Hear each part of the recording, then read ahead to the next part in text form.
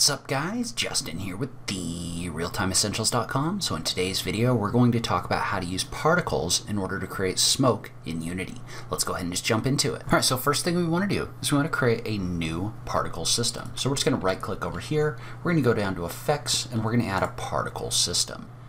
We're going to go ahead and align this object with our view so that it's in our view. And then I'm going to go ahead and move it back over just a little bit like this. Move it down. And we're good to go. So now we've got the particle system in our scene. All right, so the first thing we want to do is we want to select this particle system, and notice how now it's still white like when we created the snow. Well, for the moment, what we want to do is we want to take this and change it to more of a gray color. So kind of like smoke would look, right?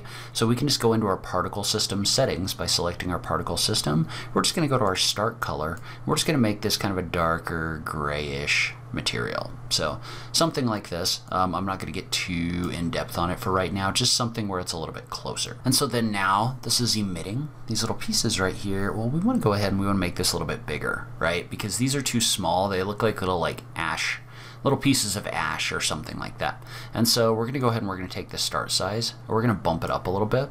So, and you can bump it up as much as you want, but if you get too big, then it starts looking a little bit weird, right? So we're going to bring this down, maybe call this like 2.5 for right now.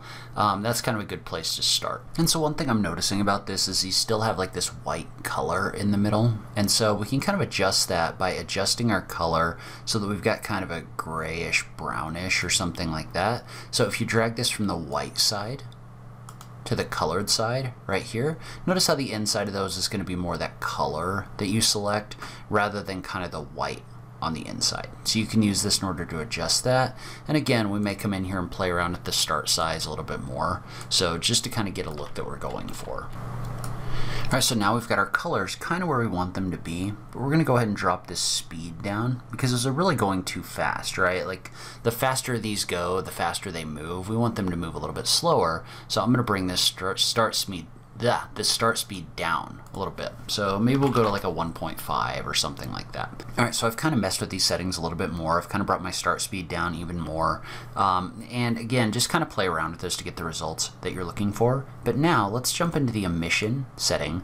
Let's add more objects. So notice how the more of these that I add in here, the more smoke that I'm going to get in my scene. So I'm going to go ahead and bump these up to like, we'll call it 20 for right now. And so you've got this system in here right now, and we've adjusted the rate over the time, but we can also adjust the shape in which this is being emitted. So right now, for example, notice how this is kind of emitting these in kind of a weird direction. So I'm going to go back and reset my rotation. So I'm going to set my rotation back to 0, 0, 0, and then just kind of like play around with that a little bit as well. So for example, I probably want this to face up rather than kind of diagonally like it was facing. So I'm just going to adjust this so that this is maybe at like -90 degrees or something like that. So we're just going to get this close so that it's emitting everything in kind of that upward direction like this. And then we're also going to adjust the size. So the size and angle of the cone is going to affect the angle at which your smoke is generated. So if I turn this cone in like this, notice how it's going to be more straight up and down. If I move it out, it's going to move this smoke more outward, right? So you can adjust this cone to however you want.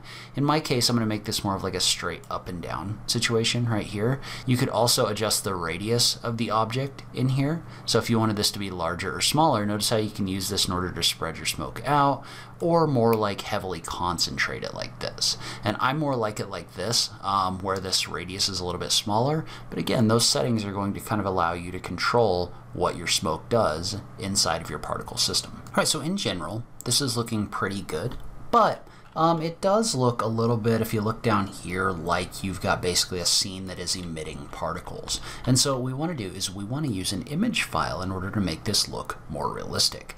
And so there's a ton of different places you can go to get smoke images. So if you just go on Google, for example, and you just Google smoke sprite, what you're going to find is you're going to find a bunch of these like different sprite sheets that are in here that are just basically, or collections of 2D images that look like smoke. In this case, I just clicked on this one from Smoke Aura from opengameart.com. So that takes me to a page where I was able to download that. You can, however, go wherever you want and download whatever material that you want. But in this case, we've got this kind of like smoke material that we've brought down.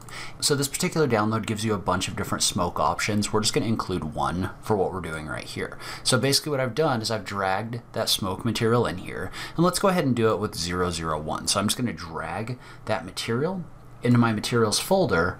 Well, then I need to create a material. And so what we need to do is inside of our renderer, there's an option in here for material, and we're going to apply this to that box. However, we can't just drag the image file in there. Notice how that doesn't work. So what we need to do instead is we just need to create a new material. So we're just going to make a material right here, and I'm just going to call this smoke sprite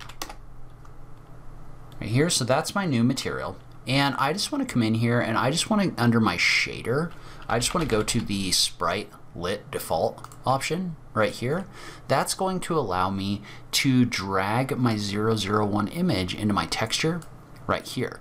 So now that's created this kind of like sprite material, like like a 2D material that we have in here. Well, now I can take that material and drag it into my particle system. So I'm going to go find my particle system right here, and I want to drag my smoke sprite into my default particle right here. Well, notice how as soon as I do that, what that's doing is that's repeating that sprite over and over in here. So it's basically, instead of doing the like circular particles that we had before, now you've got this like sprite in here that's being repeated. And so now our smoke looks a lot more realistic. So there's a couple other things that you could do in here. Like for example, you can set the size over lifetime function. So if I was to check the box for size over lifetime, notice how the smoke material is now getting smaller as we go over time, and you can just select this and you can use different curves in order to do different things, right? So the steeper this is, the smaller these are going to get over the lifetime. So in this case, I found that kind of adjusting this up a little bit on the backside is a little bit better for me because it doesn't make these like super small on the top end. So you could also adjust like the color over the lifetime if you wanted to do that. So you could set this to have like a darker color in the beginning and a lighter color in the end, or a more transparent color in the end as well. So that's another function that you could use. You could also add some noise in here if you wanted this to move around a little bit more. So obviously this is too much, but if we were to turn our strength way down, right? So let's turn our strength down to like 0.25 or something like that.